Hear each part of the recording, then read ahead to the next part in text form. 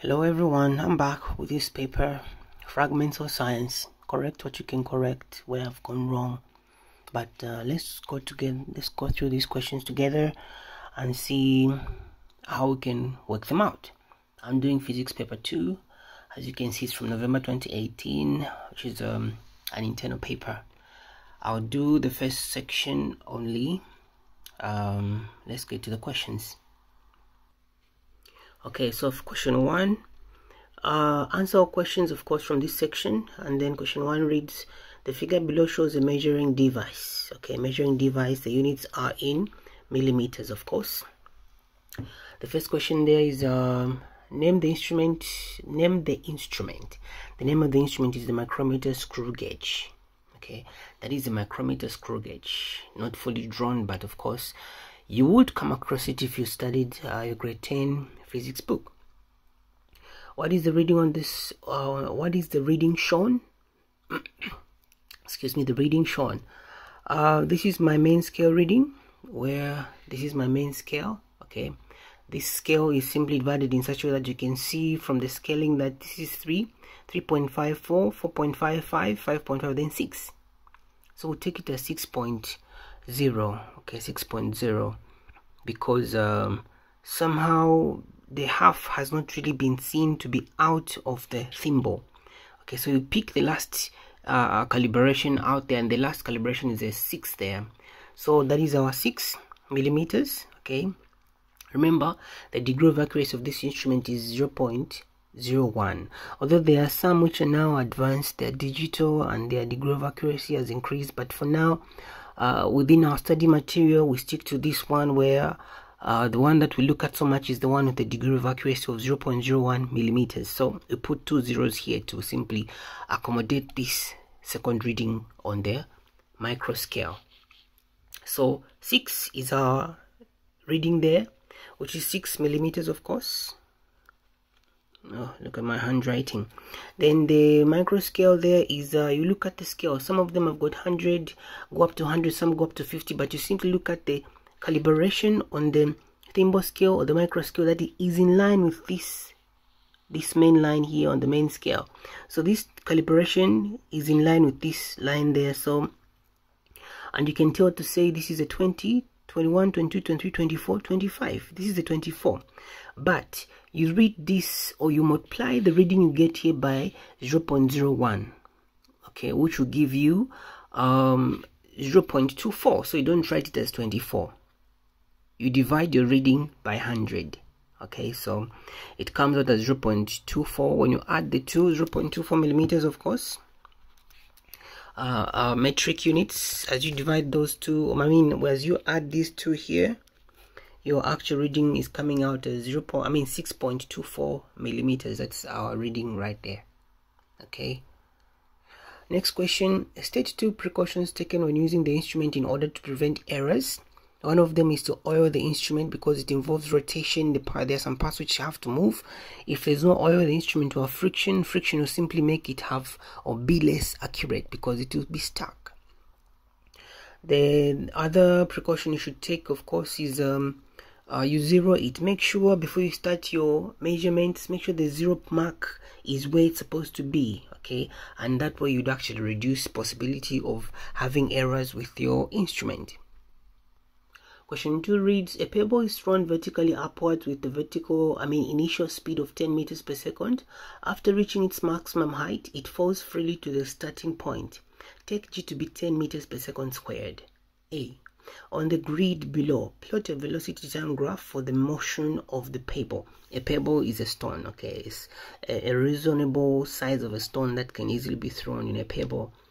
Pebbles are commonly found along the rivers. They are usually, smooth due to friction over many years as the water, makes the stones rub against each other. So this stone is thrown up at the speed of 10 meters per second squared, upwards, meaning against gravity. So there's a table there. So question 1 reads, on the grid below, plot the velocity time graph for the motion of the pebble. I use the black pen, but this is my graph here. That's my velocity. Always label, when you're using a graph paper, always label, have the title your graph should have a title, and each axis should have of course, direction there. It should have a title. Each axis should have a title. So I mean, yes, it's not really title, but should be labeled. This is my velocity in meters per second, and this is my time here in the x in seconds. So if you look at that, I've scaled my y-axis in the scale 5, 10, 15, 20, though my interest is at 10. Then this one here, I've given every 3 boxes represents 1 second. Here, every 2 boxes represent 5 meters, a speed of 5 meters per second. So the speed, as you throw the pebble, the moment you just let it go, it is starting to move from a point where, you know, its initial velocity, if you remember, initial speed or velocity is 10. So the initial is taken to be 10 as you're just letting it go. Okay, so we start from 10. After 1 second, it's simply, this is the 1 second. This will be how the graph is going to be. After 1 second, this pebble is going to reach its maximum height. You're throwing it up, and if it's going upwards, it means gravity is pulling it downwards. What goes up must come down, meaning it's actually slowing down. So initial velocity is 10, and the rate of change of velocity due to gravity is 10 meters per second squared, meaning after 1 second, that 10 meters will go to, this 10 meters per second will come down to 0. So it would take 1 second for this pebble to reach its maximum height. You can tell just by looking at the velocity you've been given, it's a 10, and your understanding of what acceleration due to gravity is. So 10 is my initial velocity. After 1 second, this stone will reach, this is a 0, this is the origin of the graph. The velocity is going to be 0, and time is going to be 1 second. After the next second, or after reaching maximum height, it will temporarily stop. That's why the velocity is 0. It will momentarily stop, then start falling down. And it will take another second, which makes it now 2 seconds, to reach where it started from, and it will reach the point it began from, or where it was let go from, at the velocity that it left with. So it will take 2 seconds to go up to and come down to its original position. So the graph will appear something like this. It starts with high velocity, then stops when it reaches maximum height, then falls down. As it falls down, it's now falling towards or being influenced by gravity. It's now under free fall. It will be accelerating, so speed will again start increasing. That is why the graph looks like that. Okay, so question B. You can pause the video or just move it backwards and listen to my explanation if you didn't get it right. Question B, from the graph you have plotted in A, calculate the maximum height the pebble reaches. From this graph here, get some information from it and calculate the maximum height it reaches. My calculation was here on the side. Check it out. I took this equation here and made x, or velocity, displacement or height, to be s. Some books would put x, so I made s my subject, and this is actually acceleration. And since we're talking about acceleration due to gravity, I changed my a to g. So s, which is our height, becomes the subject, and then you have your final velocity 0, because it reaches maximum velocity, maximum height, and momentarily stops, meaning it stops then begins another journey. So any final velocity is a 0, initial velocity is a 10, as we are told in the question, over 2g. We'll not say g is actually a 10 as well. Take g to be 10 as it is given in the question here, or in the parent question. Take g to be 10 meters per second squared. So when we come down here, this is a negative 10 squared, which the 10, which is the initial velocity, which is this u here. Then this is a 2 times negative 10. I say negative 10 to give us negative 20 because the acceleration is 10 meters per second squared for gravity, or the effect of gravity on mass, or the acceleration due to gravity is the 10 meters per second squared. But this stone was going upwards, and we're looking for its highest, the highest point it reaches. So this acceleration is actually slowing down. It's actually deceleration. It is retardation, meaning the stone was slowing down. So the value of g becomes a negative. So it becomes a 2 times negative 10, giving us negative 20. If something is going against gravity, like upwards, it will be slowing down because gravity will be pulling it downwards, meaning it will be accelerating negatively. So anyway, at the end of it all, the two negatives cancel out. Then this is actually 100/20, giving you 5 meters as our maximum height reached by the stone. Hope that is okay. Next question, the acceleration of the pebble as it was moving up. Okay, calculate. They want us to calculate. I can tell by just mentioning, but the acceleration, they want you to calculate to the acceleration of the pebble as it was going up. I know to say acceleration due to gravity was -10 because it was going against gravity.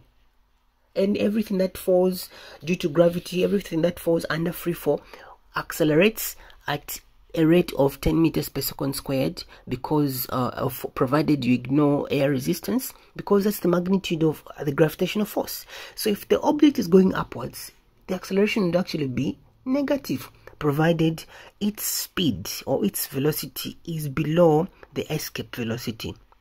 Okay, escape velocity meaning velocity that would enable an object to escape from our atmosphere. So from this, how did I find my 10 meters per second squared? I used this equation here.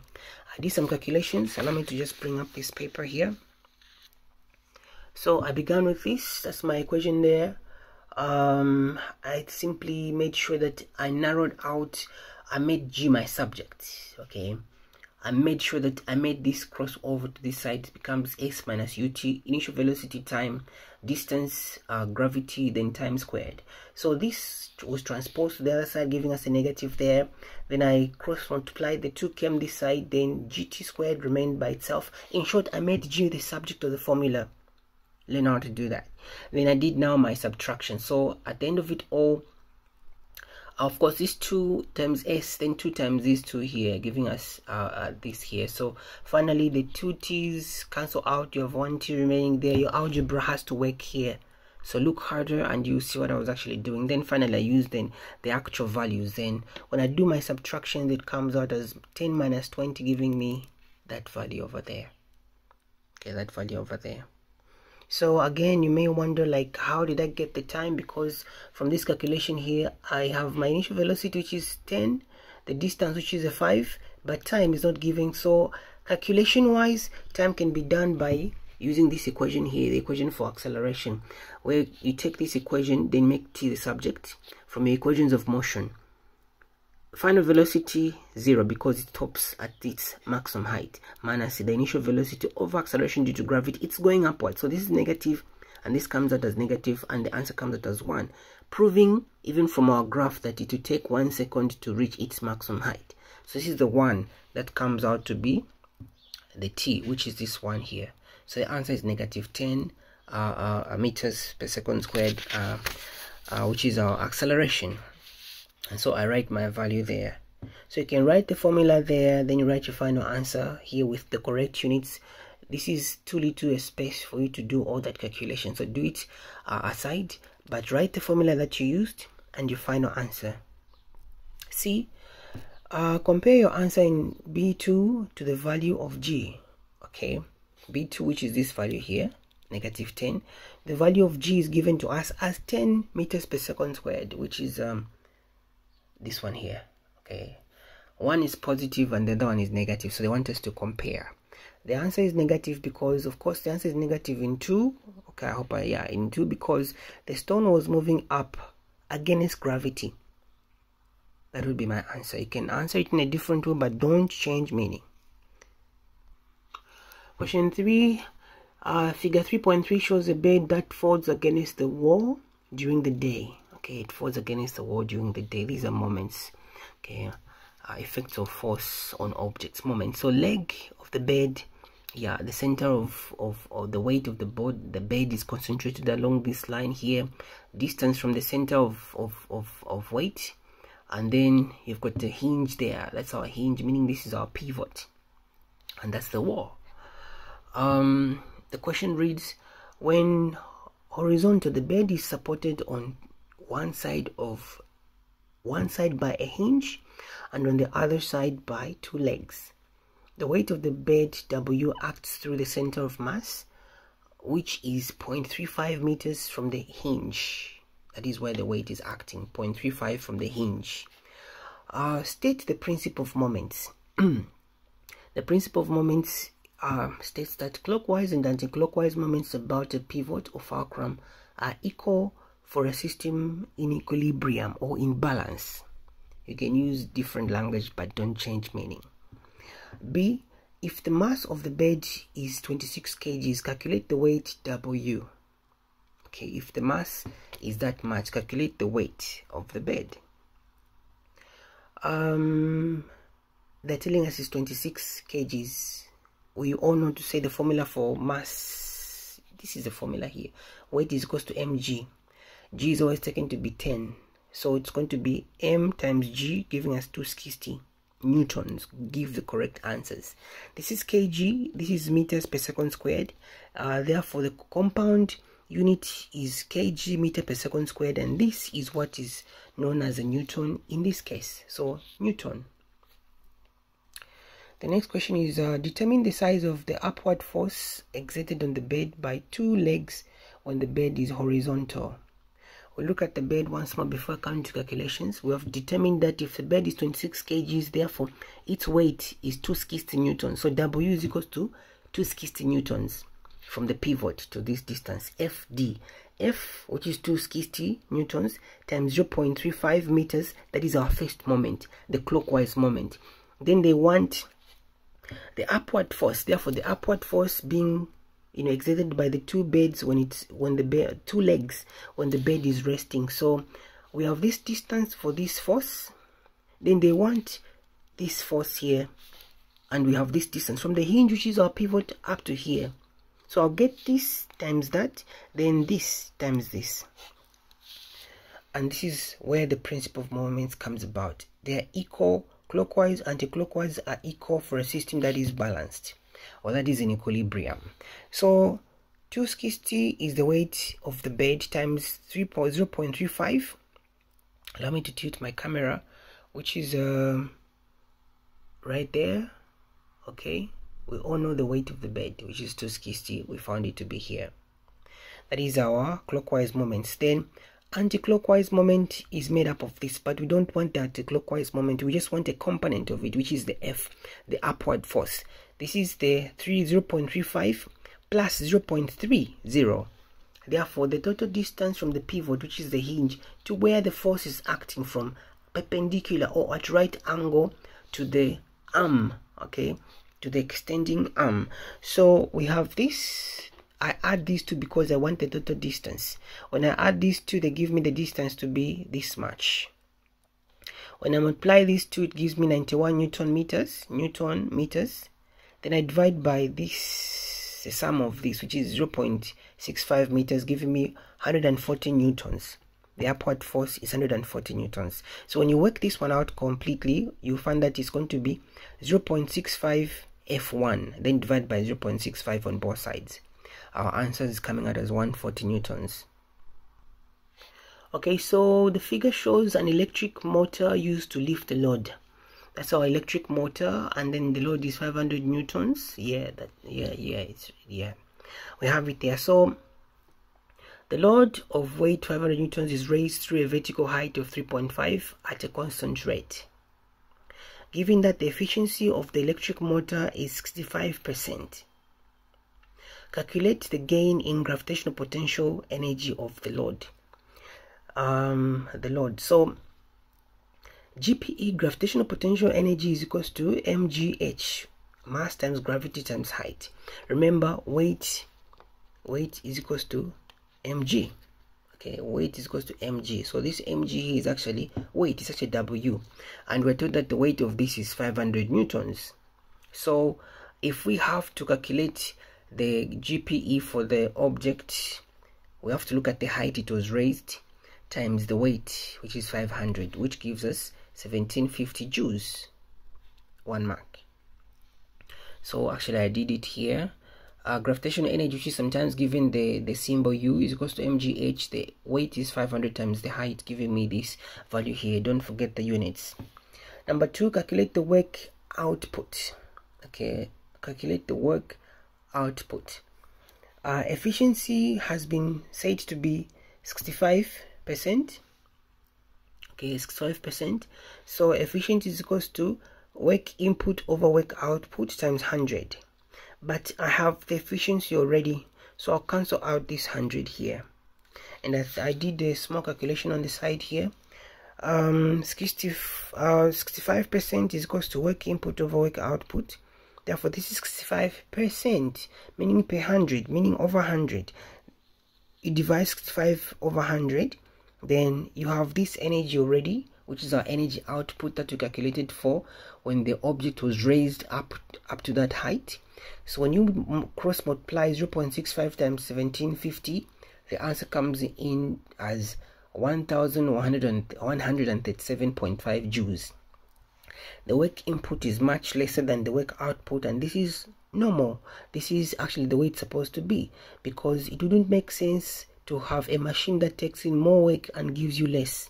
It means it's not helping you. Machines are meant to make our work easy, so input should be slightly less than the output, and that would actually be beneficial to us. So the work input is 1137.5. If you haven't understood that, rewind the video and go through it again.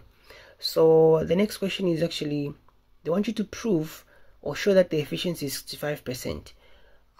They're looking you up. Whether you want it or not, you'll be able to solve this. You will solve this question correctly, because if you had made a mistake, you still come back. It will show you at this point. But otherwise, efficiency would be just get the work output and the work input that you got and calculate efficiency using the formula work input over work output. It could be energy input over energy output, or power input over power output. It's the same thing.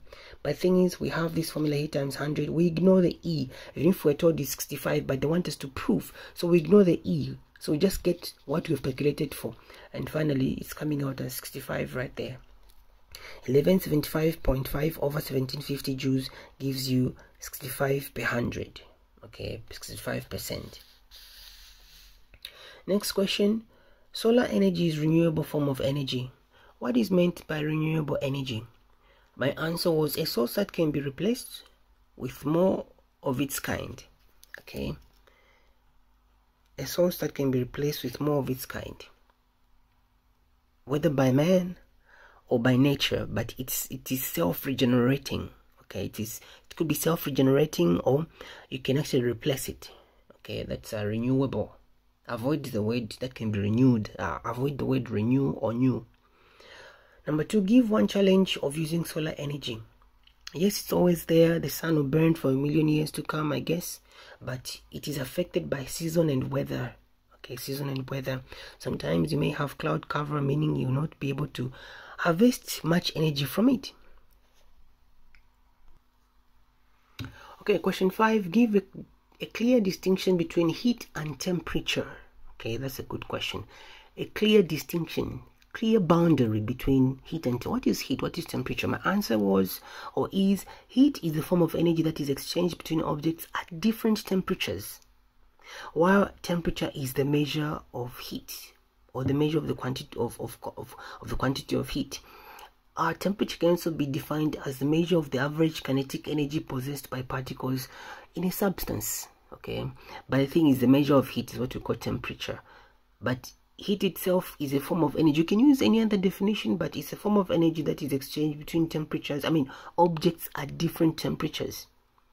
Okay, the colder one will gain heat from the hotter one. Number B.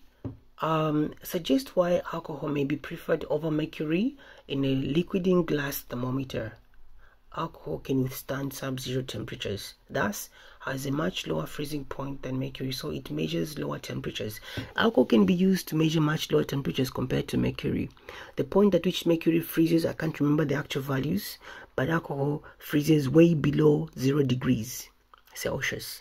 While as mercury, by the time you reach, you're just approaching 0, it would be already frozen. It would solidify. Mercury is a metal. Okay, so that's one preferred or advantage of alcohol over mercury. Number C, the temperature of an object is -102 degrees centigrade. What is the temperature in Kelvin, or kelvins as they have put it? Remember, when the Celsius or centigrade scale is at 0, the Kelvin scale is at 273.3. It goes on and on, but at this much here, these are not equal.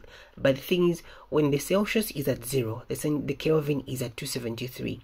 So when the Celsius excuse me, when the Celsius is at minus 102, then the Kelvin will be higher than this value by this much. So just add. Okay, so when this is at 0, the other one will read with the higher measurement. So when it's at negative 102 or minus 102, then the Kelvin will be higher by this much, because when the centigrade is 0, this one is already at this much. So understand the way they shift. When this one goes to 1, this one will go to 274. When this one goes to 2, this one will go to 275. When this one goes to negative 1, this one will go to 272. When this one increases by 1, this one will increase by 1. A reduction by 1, reduction by 1. But this one has gone down by 102, minus 102. So this one also reduced by 102. And this is what this expression is all about. So our final answer is 171 degrees centigrade. Question 6. The figure shows 3 wavefronts of red light passing through air. The wavefronts are 1 wavelength apart. The beam hits the glass surface as shown. Line XY shows the direction of the wavefronts. Okay, and this line XY, we call those lines as rays. And we call these ones that are at right angle to the rays as wavefronts. They are both used to show wave activity or wave behavior. So this is actually a ray with an arrow showing the direction of the wave. So shows direction of the wavefronts there. The critical angle of light, take the critical angle of light to be 42 degrees. Okay, so that is our diagram there. Remember, this part here was not there. Okay, it wasn't there. It's in black pen, so you may think it's part of the paper, but the thing is, complete the diagram showing the continuous flow of the wavefronts in the glass. They didn't tell me to show the angles. Remember, the angles are measured against the normal, which is our n. So I had to put the normal here where the rays falling incident on the boundary. This normal is at right angle to the interface, the boundary interface, or the interface boundary. And so they didn't tell me to calculate for the angles here, so I didn't do that. But I have shown to say the angle of refraction is smaller than the angle of incidence. Okay, and then I have shown to say the resulting wave lengths are shorter than the incident wavelengths. Okay, wavelength reduces and the light bends towards the normal. That's the principle I'm following. They haven't specified whether I should show the angles yet, so I didn't show any angles, so I didn't do any calculations. Then I've shown, the ray with the direction there, then the wavefronts there. So this is my black pen, and I've put the normal there. That would be, I think I would get the mark from my drawing there. Number B, state what happens to the speed and wavelength of the wave as it moves from air to glass. The speed, of course, reduces. The speed of the wave reduces due to the higher density medium entered. Glass has got higher density than air. Light reduces speed when it enters a medium of higher density, and it eventually can be blocked. Okay, for example, in water is colorless because it's made up of very small molecules, therefore light can pass through easily, so it appears to be colorless. But when the water begins to increase in quantity, like in a swimming pool, then you begin to see filtering or filtration. You begin to see light being blocked, and eventually the sea appears sometimes greenish, sometimes blue, because of light cannot easily just penetrate to make the whole body of the seawater look transparent. So light can be blocked. It slows down. The speed reduces. Wavelength reduces due to the reduction in speed. Okay, think about that. The wavelength reduces due to reduction of speed, but frequency remains the same. The frequency will remain the same. Calculate the refractive index of the glass. So I use this calculation here. Okay, this formula here where we say refractive index is equal to sine of the angle of incident over sine of the angle of refraction. when they're saying calculate the refractive index, and they did tell us to say the critical angle is 42 degrees. Remember that the critical angle is the angle of incidence that supports an angle of refraction of 90 degrees when light is moving from a more dense media to a less dense. You can repeat the video on that one, or let me just do it again. The critical angle is the angle of incidence that supports an angle of refraction of 90 degrees magnitude. So meaning our sine, let me just, this is my calculation here, but let me just write it. Okay, my pen not doing much. Sine 90 over sine 42 degrees. This is how it is. Okay, this is our angle of incidence, and this is our angle of refraction. I mean, excuse me, this is our angle of incidence, and this is our angle of refraction. But when you come back to this diagram here, light is moving from air to glass. So whenever you're calculating for the refractive index, always take light to be moving from the denser medium. That is how you find that the critical angle becomes smaller than the angle of refraction. Even if the lines are shown to be entering, always take the angle of incidence to be the one on the less dense side. Okay, so if this angle here begins to be increased, this one is bigger, it will reach 90 degrees before this one reaches the boundary. So this one will touch the normal before this one reaches the 90 degrees. So always take light to be moving from a more dense medium to a less dense medium. Okay, always. Even if they've given you something like this will be our angle of incidence, angle of refraction. But when they say calculate the refractive index, take this angle there to be your angle of incidence. So as this increases in magnitude, even this angle here will increase in magnitude, meaning that this line will start going down. Okay, down until, remember, they are measured against the normal, so it will be 90 degrees. So this line here will reach 90 degrees quicker than this one, reaching this part here, the boundary, and hence this here, the 90 degrees coming up here. Check from your book or rewind the video to understand what I've just explained. So sine 1, which is sine 90 over sine r, our sine r is 42, giving us this value here. So refractive index is 1.49.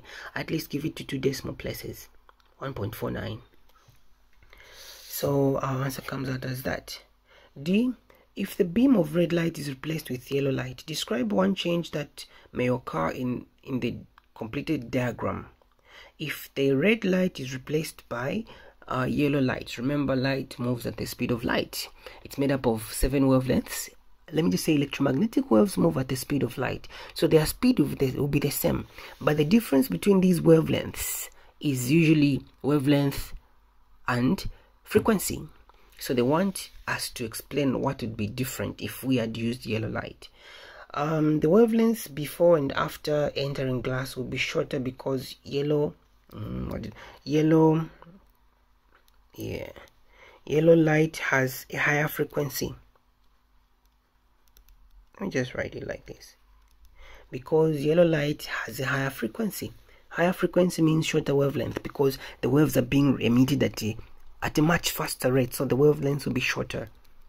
So I hope you've got that one. Okay, almost there. Question 7. The figure shows an electric circuit containing 12 volts power supply and 4 resistors. Yeah, and that's our diagram right there. So before you even answer such diagrams, you should understand, or should have read or understand the circuit diagrams, parallel and series connections, and the effect of parallel and series connections on voltage and current. Okay, voltage, current, resistance, the effect of the two types of connections on voltage, resistance, and current. Then you can easily understand whatever they're trying to bring up here. So our first question is calculate the combined resistance of the 2 and 4. Excuse me, 2 and 4, these are in series. You just add them.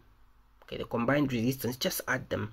The formula is this, just add. The total is 6 ohms. Okay, the combined resistance of the 3 and 6, which are in parallel. So the 3 and 6 in parallel, use that formula which works only for 2 resistors. Okay, so R1 times R2 over R1 plus R2.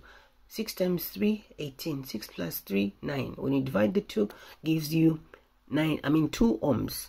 Remember that when resistors are connected like this in parallel, their effective resistance is always smaller than the smaller one between the two or the three or all of them. So our answer comes out as 2. Our answer there is a 2. Next question, determine the reading on the ammeter. Okay, determine the reading on the ammeter. The ammeter is right there. Okay, our resistance here is 2. As we have calculated, the effective resistance in that circuit line is 2. Understand that this line here is parallel to this line here, and in parallel circuits the voltage is the same. So here you have 12 volts across this circuit line here, this branch here, and there's 12 volts across this branch here. Remember, understand the effect of parallel and series connections on voltage, current, and resistance. So in parallel, voltage is maintained but current is different, while it's in series, voltage is shared and current remains the same. So across this is 12 volts, 2 ohms. This is a 2 coming from this. So 12 volts, 2 ohms from this. Then you can know the current there. So bringing it down again here, my answer comes out as in, I make I my subject, 12 ohms over 2 because of this formula here, V is equals to IR. Make I the subject, therefore V over R, which is V over R. My answer is 6 amperes. Okay, 6 amperes is the current across the ammeter. Then they are now asking for the potential difference V across the 4 ohm resistor. So potential difference across V, okay, remember current is the same here but voltage is not the same, but we know to say voltage across this whole branch here is 12 volts, but because these resistors are in series, they are sharing the 12 volts in this branch. They are sharing the 12 volts in that branch. So they are sharing the 12 volts according to their ratio of 2 to 4. Okay, so you can tell just by looking to say here there is the voltage is an 8 volts, and here this is a 4 volts. Okay, 8 volts across this. They are sharing the voltage. They are sharing the 12 volts across this branch. This is 8 volts and that's 4 volts across this one. But you can still do your calculations. Either you go for the actual formula or use ratios. It's still the same. So our formula is simply V is equals to IR. Okay, therefore okay, let me just come back to this. The current in the circuit, the current in that branch gave me as 2 amps. The current is the same when the connection is in series. So 12 volts, that is across the whole branch, over 6 ohms. 6 ohms is coming from the fact that you just had to add these two. You add the 2, 4 plus 2, because they're in series, gives you 6 ohms. So resistance is 6 ohms. The voltage across this branch here, which is parallel to that, the voltage across is a 12. So you have 12 and 6 ohms. You understand? So 12 voltage is the voltage in the branch. 6 ohms is the resistance, effective resistance in the whole branch, meaning current across the two resistors is 2 amps or amperes. So voltage across the 4 will simply come from this. Since they're both sharing the current, it means the current across this is a 2 ampere, okay, and the resistance is 4. You have current, you have resistance, you can find voltage, and this is where this formula comes in. So voltage equals to IR. I is a 2, then resistance is a 4, voltage is 8 volts. They're sharing the 12, meaning the other 4 is across the other 2 resistor. So their ratio is 2 to 4 ratio. Therefore, yeah, you can still use ratios. Alright, so I hope my previous question was okay. You can simply pause the video, rewind the video until you get it right. I move on to my last question here. The figure shows the waveform of an AC signal on the screen of a cathode ray oscilloscope, CRO. The time base is set to 10 milliseconds per centimeter, and the gain control is set to 0.5 volts per centimeter. The gain control. So that is our screen right there, and this is our waveform. Okay, and the scale is every box represents 1 centimeter, and this scale will help us, with such tunings per centimeter per centimeter. The first question is, what is thermionic emission?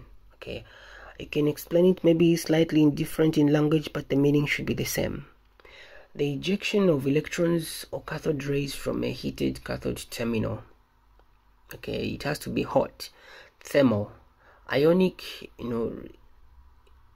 escape of electrons, ejection of electrons, has an ionic effect, so thermionic. So you can use any other definition, but don't change the meaning. B, determine the period of the waveform. Write the formula. Period is equal to time over number of cycles. Okay, time over number of cycles. We'll go back to the graph over there, the period of the waveform. I'll choose one wave. A crest and a trough makes one wave. From this point here up to that point, that is one wave. So I'll count the number of the wavelength. Okay, the wavelength. Or let me just say, not read the wavelength, but they're asking for the period, meaning I'll not go for the wavelength, I'll go for time. So we go back to the question up there, the parent question. The time base is set at 10 milliseconds per centimeter, and every box represents 1 centimeter. So I'll look at the time it takes to produce one full wave. Okay, so that I can have one wave, and then time, and then I'll come back to the formula. I'll need the number of waves, which is going to be 1, and the time, which is actually this here. So I've been taught that 1 centimeter represents 10 milliseconds. So every box is a centimeter. So one wave would take how many milliseconds to do what? To be produced? How long will one wave take to be produced? So we have 1, 2, 3, 4, 5, 6. So from here to there, you've got 6 boxes, meaning and each box is a centimeter. And then they're telling us to say each box per centimeter, the time that each centimeter represents, the time that each box represents is 10 milliseconds. So since the time here, the time it takes for this whole wave to be produced is 6 centimeters, therefore this is 60 milliseconds. 60 milliseconds. This is a 10, another 10, another 10, 10, 10, 10. I'm counting from this beginning up to here to make one wave, and there are 6 boxes. Each one of them is a 1 centimeter, meaning a total of 6 centimeters. And then since we are told that the setting is at 10 milliseconds per centimeter, it means total time, this is time, millisecond is time, total time is going to be 6 times 10 milliseconds, giving us 60 milliseconds. But we need time to be in seconds, the SI unit. So you have to divide the final answer by 1000, because milli means divided by 1000. Cent means divided by 100. Okay, kilo means divided by 1000. No. Kilo, I've gone the other way. That is there's sub and so these are sub prefixes. Okay, sub prefixes, division. Kilo means multiplied by 1000. Okay, so 10 times 6, because there are 6 boxes, each one represents a 10, so 10 times 6 gives us 60 milliseconds. We divide the milliseconds to convert them to seconds, giving me 0.06.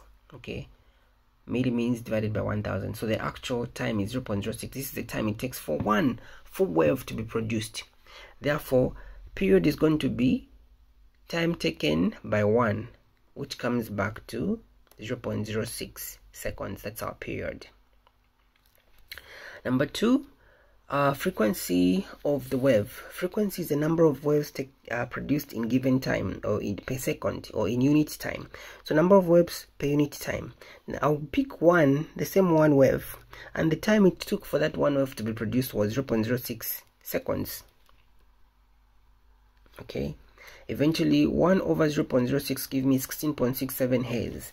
This is the same as 16.67 per second, which is coming from this here.